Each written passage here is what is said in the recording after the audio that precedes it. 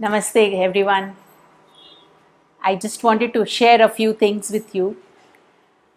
A friend of mine we were just in a casual conversation and he said, just going to a yatra or just going to a holy place makes, just like a tourist destination makes no effect on our own spiritual progress.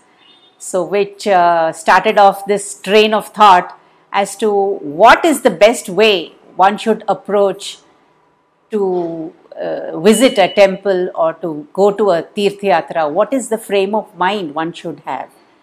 So we we have undertaken many spiritual journeys, yatras with our Guru.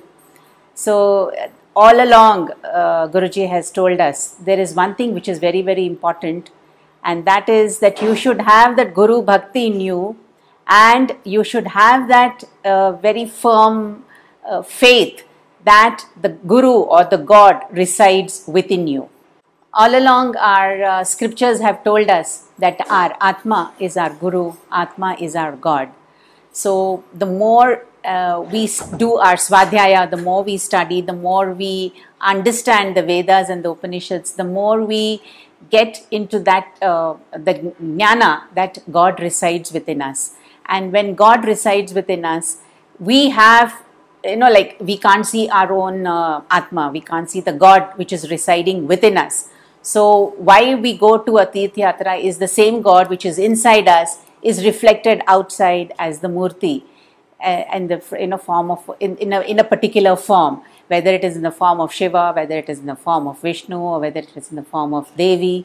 So all these are just an expression of our own internal faith and belief. So with that kind of a firm understanding and the firm faith and belief that we have in God, the same God which is residing in me is present in the temple outside. So with that kind of a bhavana, if we go to the temple, we will be able to resonate, or we will be able to correspond with the God in the temple. So when the minute, when we go with that kind of intense devotion, intense faith in the words of the scriptures, so there is a transformative experience that happens. That the God which is there in front of me is not just made up of stone. It's just not been decorated with flowers for, just as ornamentation. But she is the living goddess, or he is the living God, whichever form of God whichever temple we go to. So with that kind of belief, when there is a mutual, corresponding energy, my Shraddha and Bhakti, which is being reflected onto the Murti in front of me, the same gets reflected back to me, the same energy gets reflected back to me from the God itself as the vibrational energy, and we feel that the presence of God which is there is a complete live energy, which I had myself a very direct experience when I went to Tirupati. All along, this was way back 20 years ago, where my bhakti was still not very firm. It was still not very established. And I was still in the state of, is there God? Is there no God? Are you there? Are you not there? So there were constant questions which was, going on in my mind 20 years ago. So when we were standing, as we all know, Tirupati, we have to stand in the line for at least 2 hours. So when we were moving along in the line, there were so many questions in my mind. Venkateshwara, if you are there, Balaji, or whichever, Govinda, if you are there, please give me one indication to, show your presence that you are there. Give me that kind of the presence. May I feel your presence. All along, I was praying in that way. And when we came to the temple door, or the main door of the temple, there was it's a very unique experience, which it's difficult to put into words. But suddenly I found myself crying for no reason. I'm not the crying type of a person. I'm not an emotional person. I don't usually get tears quickly. I don't. But for some reason, I was very surprised to see myself crying, or tears flowing down for reasons unknown to me. It's not that I have a great, surge of devotion, or the great love which made me cry, or that intense devotion which brought tears to my eyes. It was none of that. But suddenly something happened inside, and I found myself tears rolling down. And I wiped my tears because I'm the person, I don't like people to see me, this weaker side in me, as it is put. Because if you cry, people say, like women are very emotional, they are the weaker sex. So I wiped off my tears. I said, no, I'm not going to cry or anything. So as we were walking down, still that same question, God, are you there? Are you there? Are you there? Show me your presence. So there is a diamond ring in the top of the crown of Venkateshwara.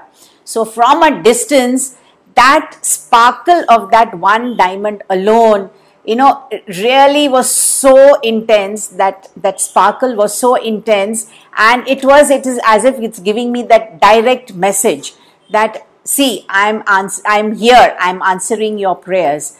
So that was the confirming factor for me, that God, you are there. And that again, when that I got that message from the God itself, as that sparkling diamond, which the rest of the murti of the God was nothing spectacular, but just that one diamond was shining so brilliantly and coming straight to me and giving me that kind of a message inside, that I am there for you. So, and the logical mind, after the darshan, I asked everybody, did you see the diamond which was sparkling? So everybody said, no, we didn't see. So then I said, okay, only I alone saw that sparkling gem. So like when we ask questions directly to God, when our faith and our devotion there is a question which is very, very intense, which I am asking God, God will definitely respond and give back the answer. So that is the answer I got 20 years ago, and that made my faith and belief much, much, much, much stronger. And I started believing, yes, God does exist. And He exists not only outside, but He exists inside me as the one who is speaking, the one who is talking, the one who is listening. So it is, after all, the God's power which is making us alive, which is making us reverberate with that kind of life energy. So this is one experience which was, the starting point of my spiritual life. Thank you so much for listening. I wanted to share this experience. I'm sure many of you also have had a similar kind of an experience. We take this as a direct conversation with God, a direct response from God. So whenever we go to any temple with any question in our minds, we will definitely get an answer. It all depends upon the level or the intensity of our own level of devotion. Now there is a question, what happens when there is no devotion in our heart? Or what happens when there is that intensity or that yearning to get answers from God is not there? Or what happens if I don't feel that kind of a love, or that kind of, wanting to go and wanting to see God, or wanting to go to a temple? What do I do then? All of us have got these kind of varied degrees of levels of devotion in us. So many times it has happened to me also, when I am not fully charged, I am not fully like in the sync with God's energy. So what I do is, whenever I go to a famous Tirtha Yatra or a famous temple like Kashi or like Ujjain and all that, I personally, what I love to do is to read the Sthala Purana, that is the Mahima of the God of that particular area, of that particular place. Why is Mahakal in Ujjain? What is the underlying truth behind it? So when I read all the, there's so much of the mythology on the internet. So when I read it, I get to know the Mahima of that particular place, and that charges me. I said, this particular Guru has come here, he has made his ashram here, he has made this, established his the Gurukula there. So all that, with the vibrations of that rishi, with the vibrations of all the devotees and the disciples of that particular place, has made that particular place very, very sacred, and it is full of sanctity. So that gives me an extra boost. Like when we had gone to Sandipani ashram in Ujjain, so I first prostrated to Sandipani. Now please give me that kind of a level of a devotion that I can feel the presence of Krishna here. I can feel the presence of like all the Gurukula students of Sandipani ashram. We sat there, we meditated there, and knowing what all the Gurukula means to Krishna, how he mastered all the scriptures in a very short while, along with his Guru Bandhavas of Sudama and all that. So that made my, like the interest level higher and higher, and that interest level in turn became devotion. So from my own experience, I said that, like when you go with that kind of a bhavana, God will definitely respond. And we got a wonderful prasad there. The people there were so nice and so warm and loving that they, like they insisted, no, you are all from the Gurukula, from ashram of the Guru yourself. So you're all your Guru Bandhavas, please come and take this sugar prasad. So they gave us that sugar prasad, it was a nectar. So that was, direct answer to our questions, because like it is said, even the purohits, the priests, the people, the sevaks there, it is through them that God works. So we got the prasad through the sevaks, through the priests. So it is direct, like you can say, so what, all temples do that. But it is our own bhavana that God has responded to our prayers, and He has given direct prasad to us. And there are many such occasions where, like we got direct prasad from God Himself in the Amarnath Yatra, which I can share in another episode. So all these are wonderful experiences which happens only when we become more and more subtle and we understand that God is responding to us. Otherwise, if we are in our own mundane, logical way of thinking, we miss out all these pointers. So that is a best part of being in a spiritual life. There is another question which many people ask: how do you reach out to God when you have problems? This question is applicable to all of us, because all of us, every now and then, every day in our lives, we are faced with situations which can pose problems which we ourselves cannot solve.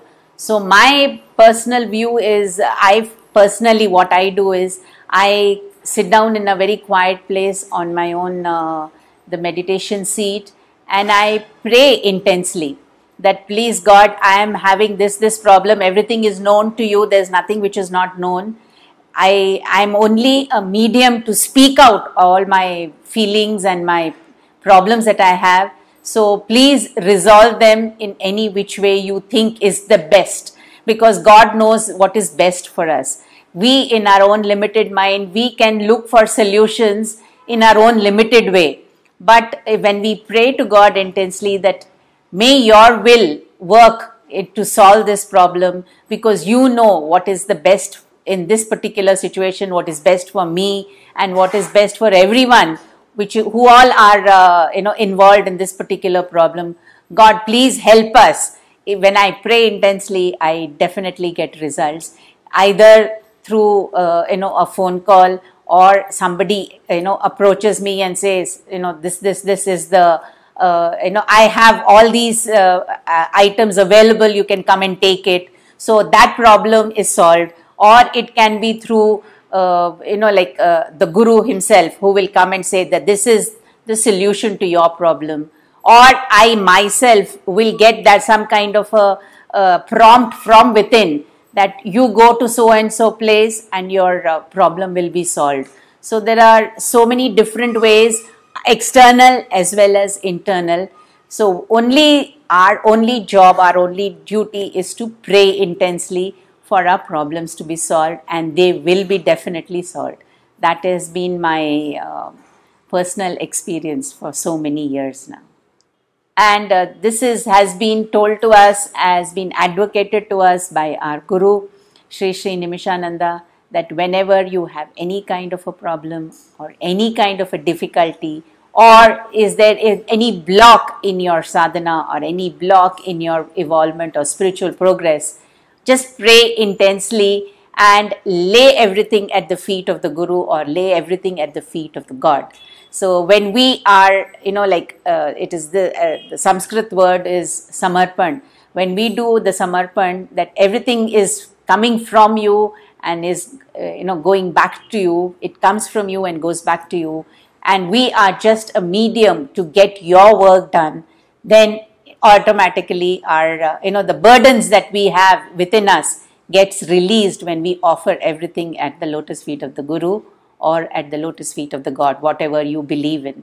So that, makes us feel very light-hearted, and we become, clean and clear for that divine grace to flow through us. And when that divine grace flows through us, automatically we get the prompts, we get that intuition to solve all the problems that are coming in our way. So thank you for listening. Namaste.